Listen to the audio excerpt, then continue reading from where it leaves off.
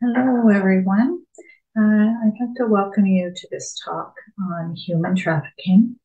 And I would like to kind of give a warning that there may be some content that feels triggering.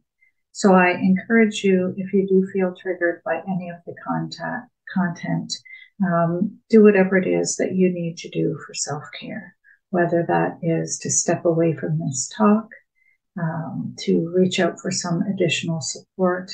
I encourage you to do so. I do believe that education is the key to helping reduce the victims of this crime. And so I hope you'll walk away from this talk with a better understanding of what human trafficking looks like, who are our most vulnerable populations at risk of being exploited, and other ways that we could support if you expect someone is a victim of this crime. So I often ask people, what comes to mind when considering human trafficking? And many times, we may have all kinds of ideas, but typically when we think of human trafficking, for most people, it's thinking of something that happens to people we don't know in places we don't go. And that is very far from the truth of what the reality looks like. Globally, there are 24.9 million people being trafficked. This could be domestic servitude or labor, organ trafficking, or sex trafficking. And sex trafficking will take up the majority of the conversation today, but we will touch on some of these other forms of trafficking before we move on to that. So domestic servitude or labor can look like forced marriages, mail order brides, inherited widows.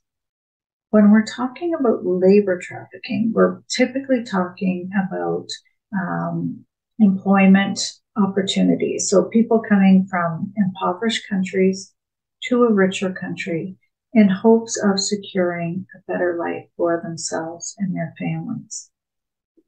Many times, the recruiters give the impression that not only will they have an opportunity to advance financially, it will be an opportunity to see other countries, to maybe learn the language, to get additional educational opportunities. But when they arrive in the destination country, what they walk into is quite different than what they're promised. And Canada is involved in this type of trafficking as the richer country.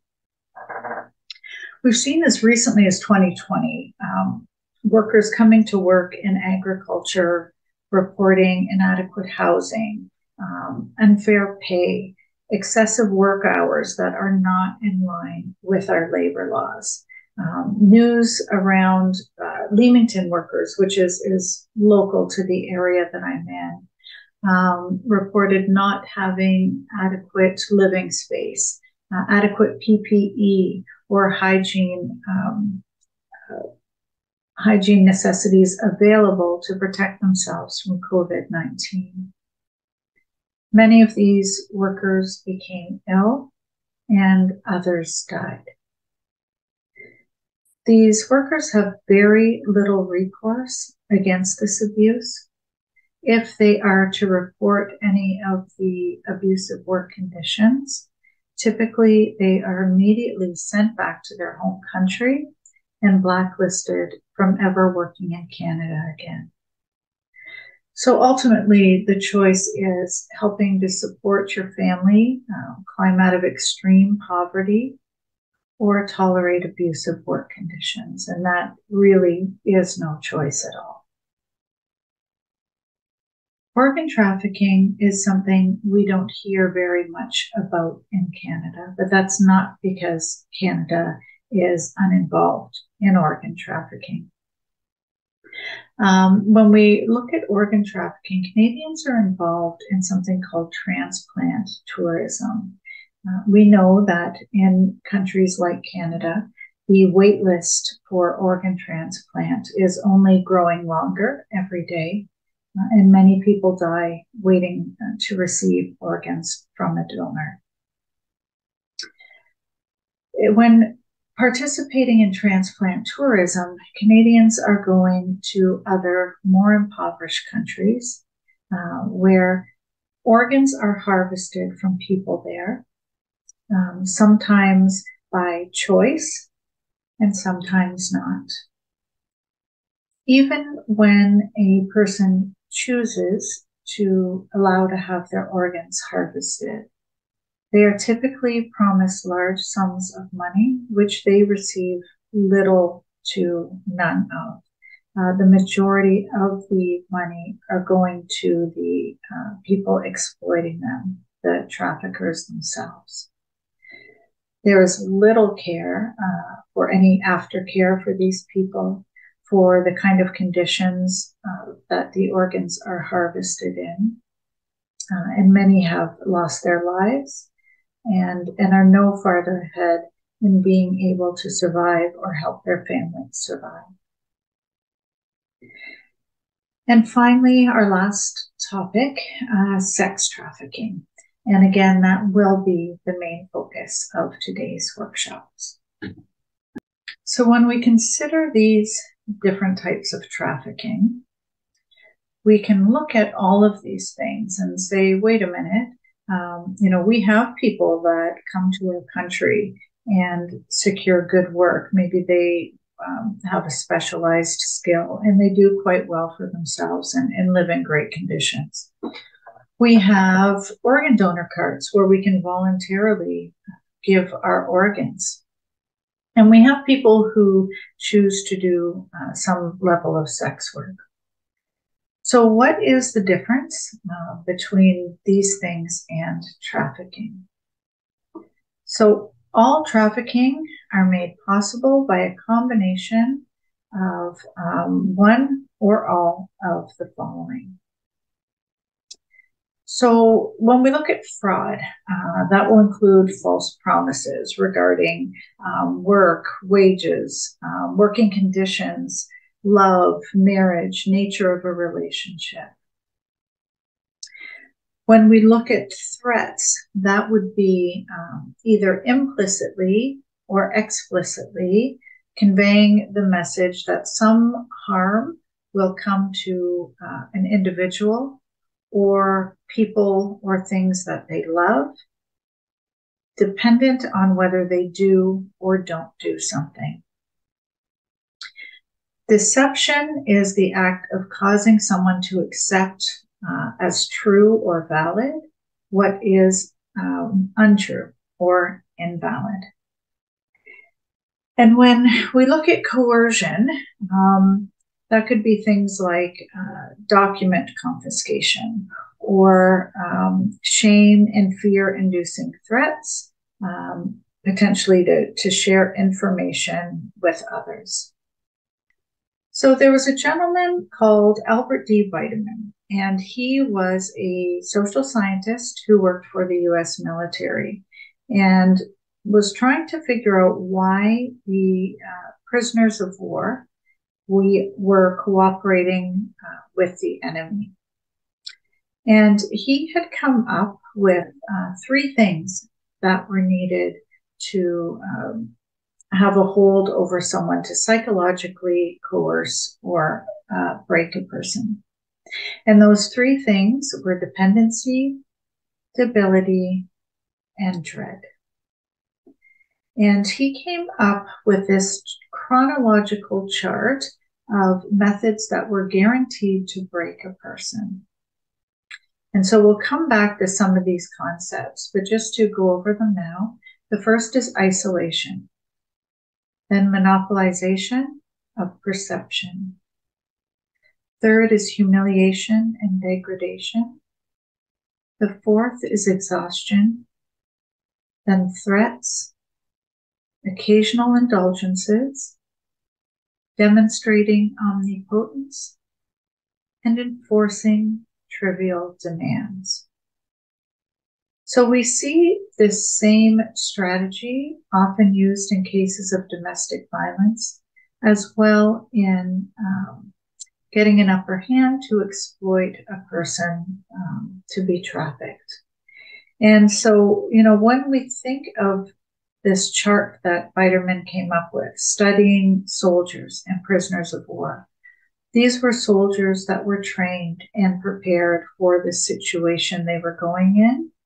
Yet, when these things are done over and over again, they were able to psychologically break them. So when a trafficker is using some of these tactics against their victims, the victims many times, it is their first time ever coming into an experience like this.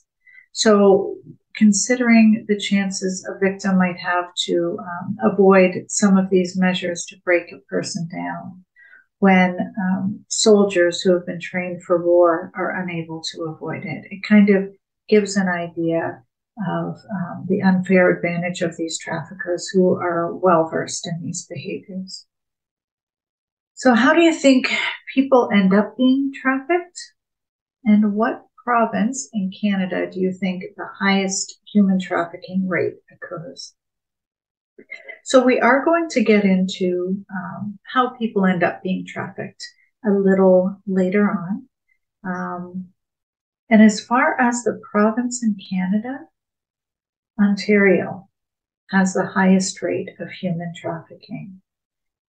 And, if we think of it statistically, it might seem to make sense, right? Ontario is a larger province. It has more people. So naturally, the rate of human trafficking would be higher.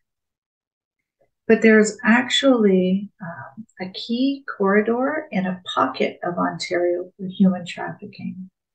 And that key corridor is the 401 highway.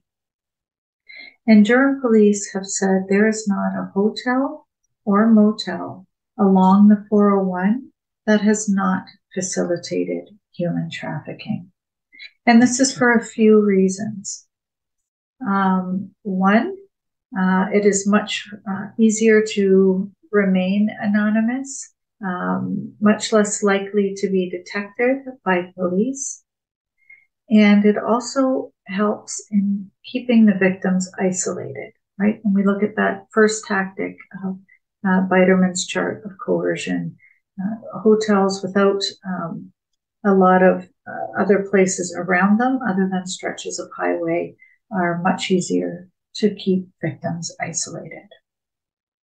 It's also the second largest money generator in organized crime, second only to guns and drugs. And there's a few reasons for this. So one reason, it's a resaleable commodity.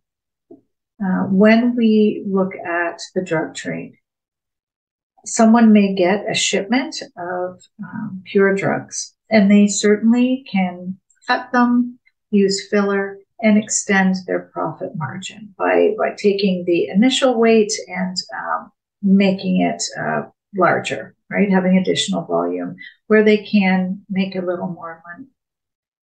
But once that drug has been sold, that's it. All the money that can be made from that drug has been made. When we look at human beings, they can be sold over and over and over again. And they are. There's a large profit margin in human trafficking. The average trafficker will make $250,000 to $280,000 off of one girl. When we are looking at organized crime, we know that they are exploiting more than one girl. So you times that $250,000 or $280,000 a year again and again. It's an extremely large profit margin and renewable resource.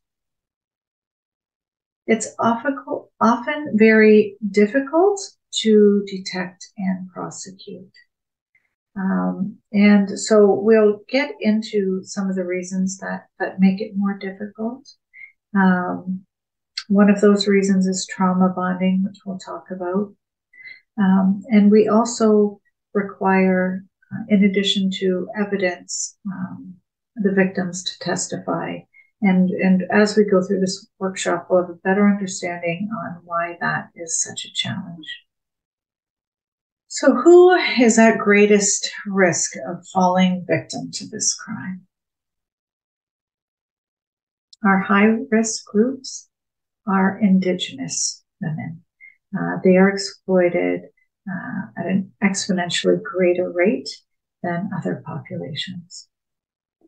Those who identify as LGBTQ or Two-Spirit, youth that are involved in the system, foster care, youth that are living on the streets, immigrants, people new to the country, those trapped in a cycle of poverty or addiction, really anyone on the margins of society would be considered high risk. And so outside of our high risk groups, who else may be at risk of falling victim to this crime? One would be your next door neighbor, A+ students, educated women, anyone active on social media, people who are isolated or who have experienced previous abuse in their life or complex trauma. There is no one quality that can make someone immune to falling victim of this crime. And as we look at the tactics of the traffickers, I think that will make more sense. Durham police had recorded one of the women they had rescued within the past couple of years was in her late 40s and was a teacher. Not the typical profile that most people think of when they think of someone who's fallen victim to being trafficked.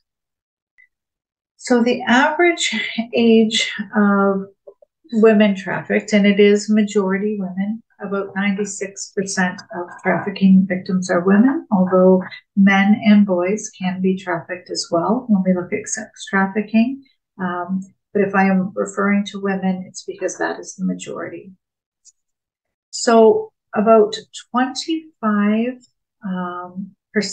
of girls in Canada are under the age of 18, whereas globally, the average age range is 13 to 18. 45% of women are ages 18 to 24.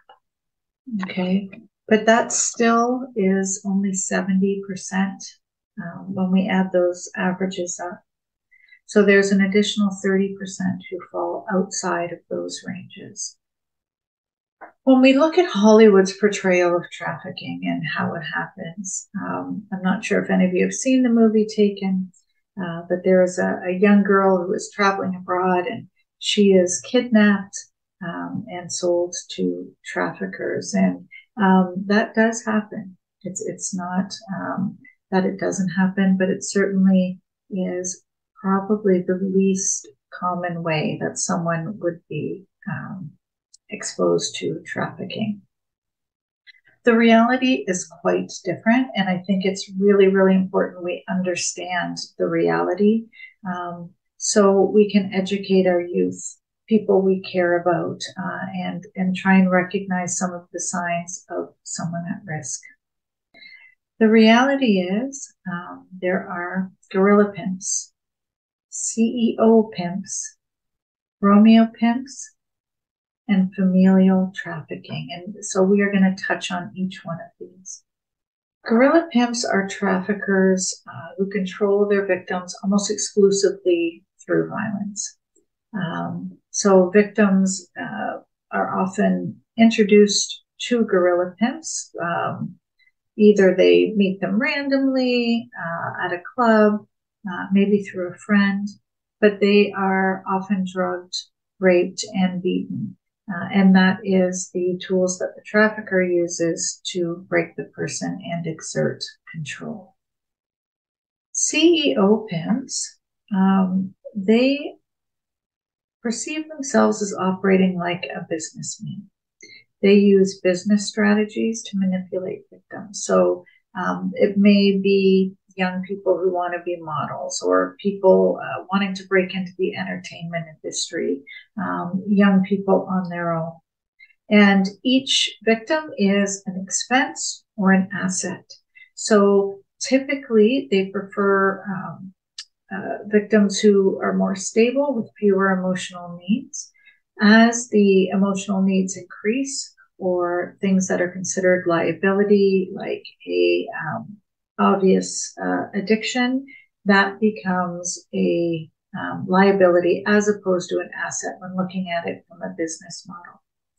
They may put ads in the newspaper, models wanted, no experience required, and they may initially secure legitimate work for the victims, with the ultimate goal is sexual exploitation. Familial trafficking, I think, is especially difficult for people to wrap their head around. And it isn't just parents selling children. So this could be any member of the family, brothers, sisters, aunts, uncles, cousins, selling other members of the family. And according to Counter Trafficking Data Collaborative, that 58% of children trafficked are trafficked for sexual exploitation.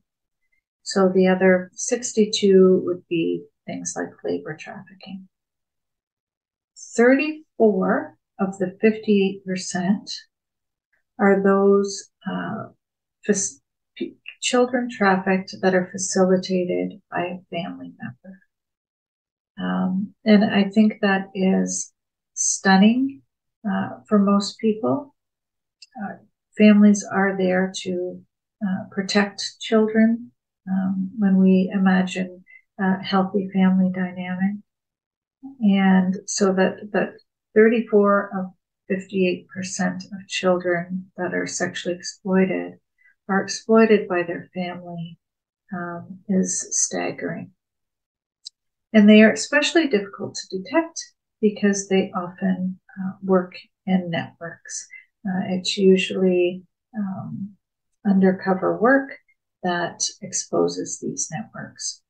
Sorry, correction on my math there. The remaining 42% from the 58 would be trafficked for labor purposes.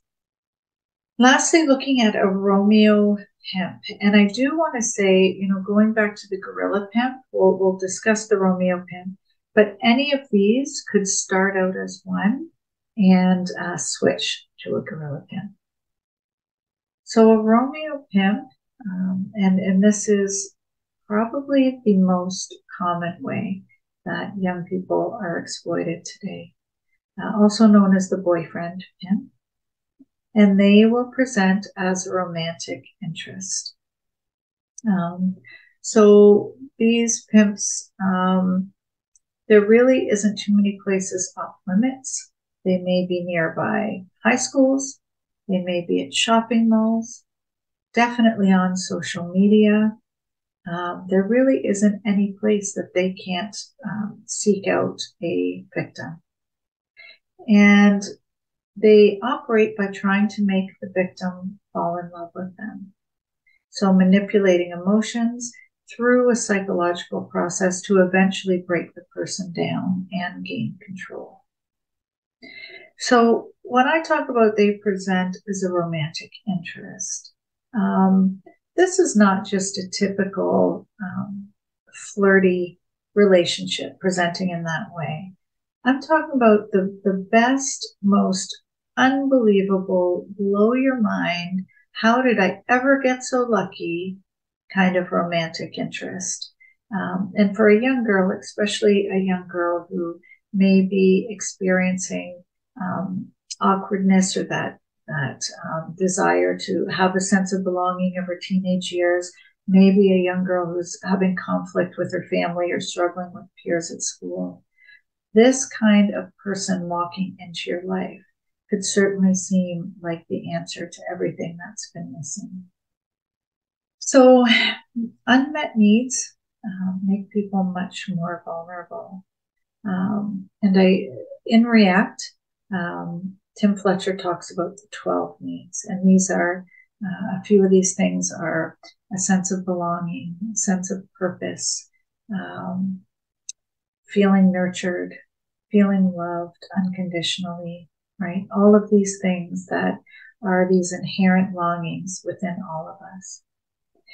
And if, for whatever reason, these needs are not met consistently throughout our lifetime, that longing persists. And we are more likely to accept counterfeit measures to meet those needs than we would be if maybe they were being met in a healthier way. And this makes a person much more vulnerable. So when we talked about our high-risk group, when we talked about kids on the streets or kids in foster care, we could certainly imagine there would be a lot of unmet needs happening, right? History of abuse that changes the way the brain functions and the brain structure, and all of these different layers of vulnerability that add one on top of the other, that make oftentimes for these people who are further trying to abuse and exploit others, it makes them a prime candidate. And so aside from food, water, and shelter, we talked about acceptance, or having a sense of belonging, a sense of intimacy, and feeling loved. And these traffickers will provide these needs in abundance. So when we talked about children on the street, food, water, and shelter would probably be first priority, and the trafficker will provide that. From a youth who is maybe feeling ostracized from her peers, or maybe not in a cool group and feeling rejected and wanting to fit in, that acceptance and belonging will come from that trafficker.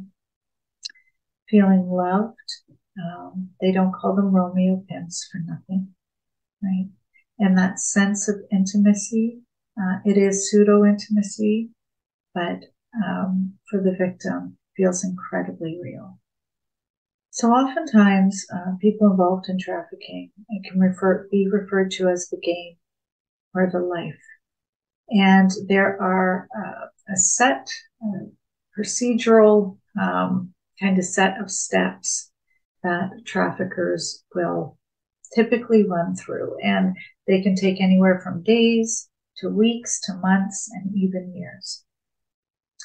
So the first step is the recruiting or luring process. That would be followed by grooming. Then comes in the coercion, and then finally exploitation. And these are very subtle changes. People don't get involved in trafficking typically by meeting someone and it goes from great to bad overnight. It is difficult to detect, especially with traffickers that are well versed in this game. So when luring a victim, the trafficker will love bomb that victim, lavishing them with love, attention, gifts, compliments, right? Maybe gifts that were way beyond their means to ever have on their own. And we can imagine that all of those things would make a person feel incredibly special, right? When a girl who maybe has some insecurity or low self-esteem, being told how beautiful they are just showered with love and made to feel like this guy that they've just met is in awe of them and everything they do. The constant attention, the beautiful gifts that, not only the thought of, oh, this person is so thoughtful, but again, oftentimes gifts that are way beyond the victim's means. They will always be there to answer the call of a victim. So the victim starts to feel like this is one person who will always be there for me. When someone else isn't answering or someone else doesn't understand, I know I can count on this person. The trafficker will express complete understanding and support on the victim's position on a variety of topics. So if the victim is struggling with their caregivers, mom or dad or someone else in the family, well, yes, then the trafficker will support. You are right, mom or dad or whoever else is completely unreasonable. How can they treat you like that? They don't realize how amazing you are. This is so unfair. They'll also take note of who the victim loves and who the victim has a conflict with. And this again can seem very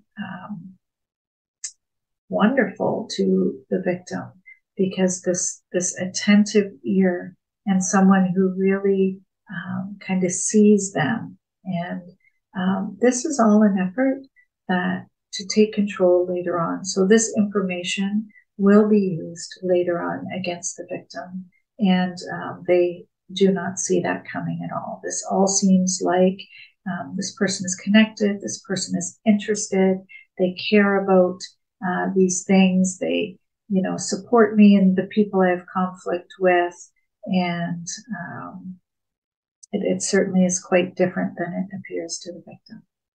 Through the grooming process, the trafficker is going to deepen that emotional connection. And oftentimes it comes at the expense of alienating other emotional connections that the victim has, and it helps to create that isolation. They will be incredibly romantic and affectionate. Any kind of intimacy will feel extremely tender and passionate and almost like something out of movies or a fairy tale. Very expensive vacations and gifts. So again, feeling like it's some kind of Cinderella story.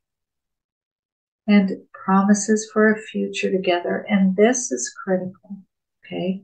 The trafficker has to get across that this life that they are living together, that is their future. To get married, to have children, to create and continue this dream life. So not only as the person being exploited am I feeling like, wow, this is a dream come true. I am so crazy about this person. And not only that, but they are crazy about me. And they want to build this life with me. So it reinforces all of those incredible feelings, and gives a person a real vision of what their future is going to look like. Once that's been secured, and again, the timeline may vary, but once the victim is at a point of feeling secure and safe in this relationship, right, and pretty confident about who this person is, how much they are loved and what their future is going to look like, then it's time to start the coercion and manipulation. So the trafficker will start to play mind games. They'll withdraw their love, and that keeps the victim on edge. So if you are someone who has had this incredible fairy tale romance where you have felt loved beyond anything you've ever known, you have felt seen and understood in a way that you never have, and then all of a sudden, the secure, wonderful, warm, perfect love story, the love is withdrawn. It's very, very destabilizing. And the victim is going to want to go to whatever lengths to get back that love. They will intermittently give it back, take it away, give it back, take it away. And it creates a real sense of walking on eggshells, and all this certainty and wonderful feeling now has been shaken. And it's the victim becomes very fearful that they will lose this incredible love that they found, and oftentimes starts to blame themselves when the love is withdrawn. The trafficker will often push sexual boundaries. And this starts to get the victim comfortable with going beyond what they are used to or what their comfort level is sexually. And again, they've had the instability of that love being withdrawn. They want to hang on to this person and keep the love alive. And oftentimes feeling like they are willing to push their sexual boundaries is part of that. The trafficker will also give monetary rewards after those sexual boundaries have been pushed. So maybe not explicitly handing over money, but things like taking the victim on a huge shopping spree, rewarding them with something that they've wanted for a long time. And it creates that link between sex, money, transactional. And it starts to build kind of that neural pathway where those two things are related with each other, and it becomes quite normal and comfortable that those things are connected. Finally, when reaching the exploitation phase, the self-esteem is typically completely broken. There has been numerous cycles of withdrawing love, returning love, right? So those occasional indulgences, that love that was so secure becomes one of those occasional indulgences. And the victim is spinning themselves in circles to try and get that wonderful love they first experienced back. And we see this in all kinds of domestic abusive relationships as well. And all their validation comes from the pimp. So when the pimp is happy with them and showing them love, that is where all their validation comes from. So the exploitation may initially be presented as a very short-term solution and may not start directly as an exchange of sex for money. It may be presented as, you know what, I've ran into this money problem. I know this sounds crazy, but have you ever thought of going to a strip club? It wouldn't be forever. It's a short-term solution, and we can have that future we dreamed about. You know you love me. You know I love you. You're coming home to me, so none of this other stuff matters. It doesn't matter if other guys are touching you. We know we love each other, and this is for our future. So going back to that vision that was created, right, where they're both in this together to create this future that really is a mirage created by the pimp. They may also normalize the situation using other women under the pimp's control, creating almost a familial environment, right? And it may seem that, it would be an extreme thing to be normalized, that how is that possible? And I'll give an example that doesn't, it seems, well, that's totally different, but in reality, it isn't. We can become used to things that we were never used to quite easily with repetition over time and reinforcement. When I think back to COVID-19, when it began, and when we started wearing masks out in public or out in the store, I remember the first store I went to wearing a mask. And I remember how strange it felt and how self-conscious and how aware I was. With repetition, and as all the people around me were doing the same thing, it became normalized, and so normalized that sometimes I'd go home and forget I had a mask on and would be wearing it around the house, right? So something that felt so foreign and something where I was so self-conscious and so aware. With repetition, people around me doing the same thing, and continuing to do it again and again, it became second nature. And it is the same idea.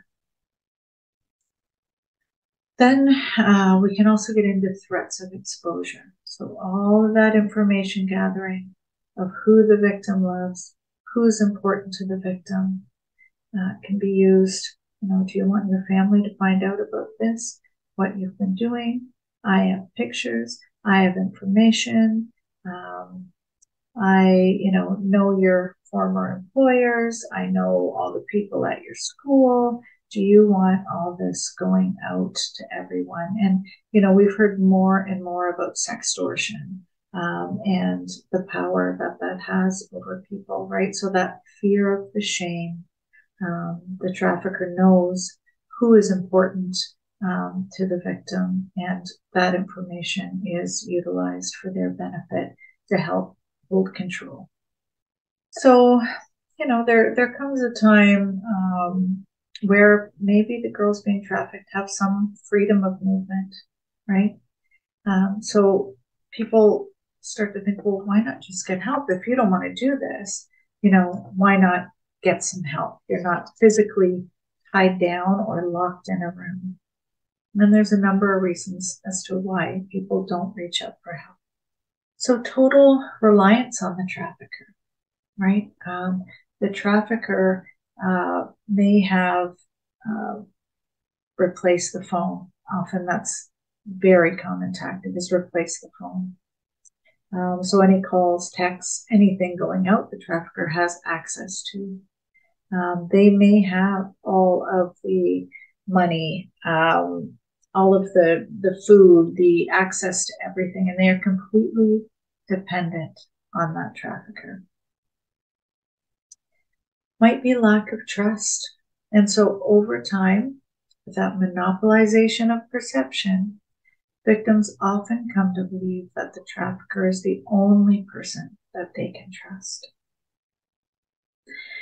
Victims battle with a feeling of hopelessness, right? So starting to think, how do I start all over again? And, I don't know what the resources are. There have been threats made against me and my family. How could I even get out of this? Stigma and discrimination. So, as we're learning more, services, certainly come a long way and are improving. But there are service providers that a victim may sense they experience judgment from, and that fear can keep someone from going forward. They may be fearful of judgment from community members or family, especially if family or friends had maybe said, hey, I don't know about this guy in the beginning, and they had kind of closed those people off thinking, no, they're wrong. This guy is great and he understands me. So there's that fear of judgment there. Not seeing themselves as a victim. And so they may not understand that they have been trafficked, right? And still see their trafficker as a person they love, as their boyfriend, as a person who loves them, and have formed a trauma bond with their trafficker.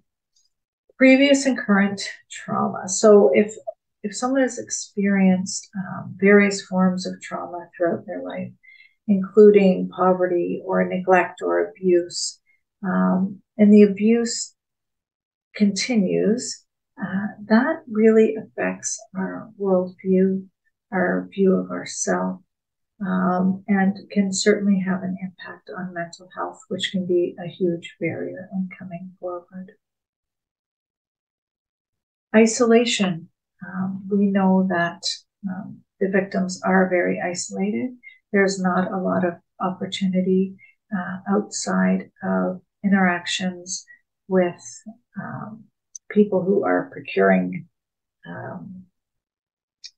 services from the pimps or from other people under the pimp's control, as well as lack of support. So really not even knowing where to go in the community, where they begin, where is safe. A lot of times there is a huge fear around law enforcement, and fear that they will get in trouble themselves, which is not true, but that fear is very powerful. So what are some of the barriers? Even if a person is to come forward, it is really difficult, even if cases are identified and charges are laid, there are additional challenges to successful prosecution. So many times it will depend on a victim's testimony, and they may be seen as less credible for some of the same reasons that make them more vulnerable. So things like substance misuse, mental illness, and aside from that, even if they are willing to go forward, traumatic memories are stored in a very fragmented way. They are not stored linear, where we can say from beginning to end. They are stored fragmented, and that is not ideal for testimony in a court of law. So a lot of barriers to being able to bring justice from the legal system to people that have been victimized. When supporting a person who you suspect or who has identified as a person who's been trafficked, understand that some of the other barriers, there is an emotional attachment to this trafficker, right? If there's been a Romeo pimp, even though the relationship was fraudulent coming at them, what they experienced was incredibly real. So all of those feelings of love and intimacy and tenderness are real experiences and memories stored of that person. So it would be very difficult then to be able to separate that. So if you imagine any relationship in your life, any romantic relationship or someone you love, and someone came up to you today and said, everything you experienced, that was all a lie. None of it was real.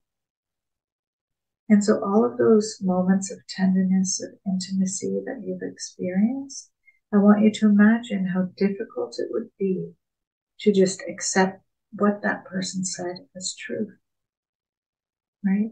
And even in our heads, we may think, well, it's different. My person, the person I'm with hasn't had me sleep with anyone else, or hasn't, done ABC, whatever you want to list there. It is no different. That emotional connection is the same. And as we touched on, oftentimes victims don't realize what happened to them and still believe their emotional experience over some of the facts of what happened. Even if they approach the idea that some of those facts may be true, there's a tendency to revert back to that love story, because that is much easier to bear. That, this is all a misunderstanding. I wasn't trafficked. This person loves me. All of those things I experienced were real. And somehow this is, I'm an exception, and this was just the circumstances of our relationship. This was a temporary measure. We are going to have this future together.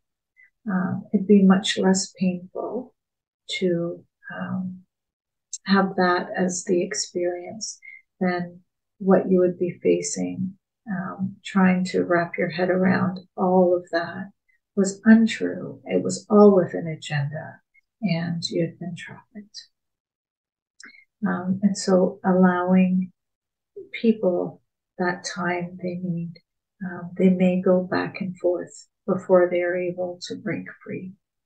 And so understanding oftentimes that's part of the process, and how difficult that would be to come to accept as reality. So how can we help?